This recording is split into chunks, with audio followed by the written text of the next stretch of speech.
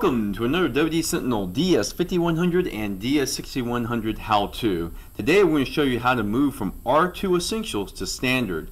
Many of you wanted to use your proven, reliable, and affordable solution, but just in using the Windows Server Standard Edition. Again, we got a lot of new videos coming through. Just type on YouTube WD Sentinel S Series and take a look at our new videos and webinars. We've been getting a lot of question of, can I transition up from Windows Server 2012 R2 Essentials to Windows Server 2012 R2 Standard? The answer, of course, is yes. And the reason we've been getting this question is we're finding that some of our customers have standard site license and also want to use the DS5100 or DS6100 in an environment where it's just an application server and storage server, not necessarily acting as a primary domain. As a word of warning, this is an advanced session. You should be familiar with the terminology shown here, and you also should know why you're going to a standard license. Obviously, Windows Server 2012 R2 Standard serves a different role than Essentials. Today, I'm just deploying as a workgroup server. Let's take a look at steps to transition up from R2 Essentials to Standard. First, obtain a valid Windows Server 2012 R2 Standard license key. Next, we're going to demo steps 2 through 4. I strongly recommend making sure that you have the TechNet article about transitioning the server from 2012 Essentials to Standard up while you're doing this process. Of course, you get to learn that how many changes you have for the user and device limits. You should also go through the steps to make sure you have your data and server backed up before going on to actually doing the transition. In the desktop of our DS6100, what I'm going to do is going to launch Powershell as an administrator. What I'm going to do here is reposition the web information window with the remote desktop session so I can type in the key. And I'm going to cover up my key, obviously. You don't want to use my license key. When you hit enter, it'll go about doing what we call Transmog. This should take about 5 to 7 minutes. And the server will reboot. We're going to speed up the playback just so we can get through the screens, the following screens.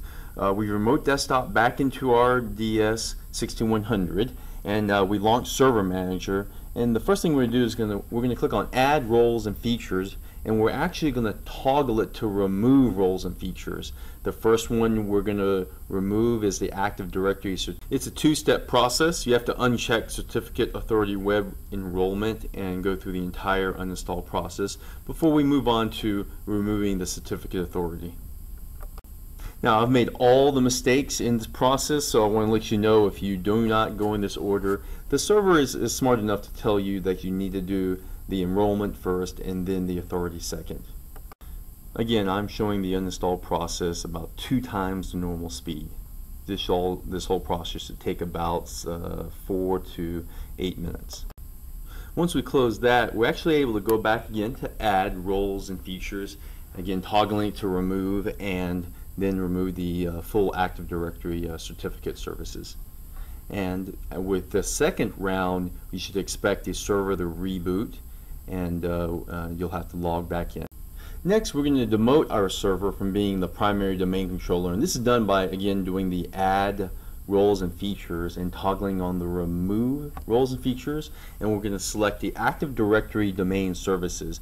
By doing that, this will trigger a wizard that will ask you to do a full demotion, and as you can see here, I'm selecting all the steps that will actually take away our Active Directory and domain rights.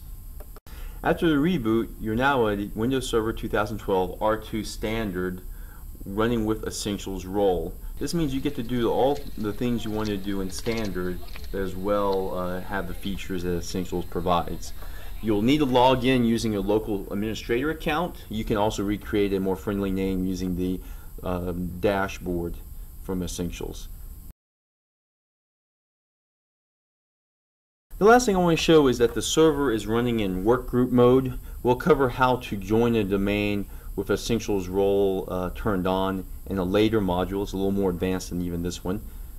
So I want to share with you a picture of my test step. On the left, I have a DS5100 serving as my primary first server, and on the right I have taken the DS6100 and turned it into a standard server and essentials role. It is now in work group mode, ready to take on beefier applications and add additional storage to the network.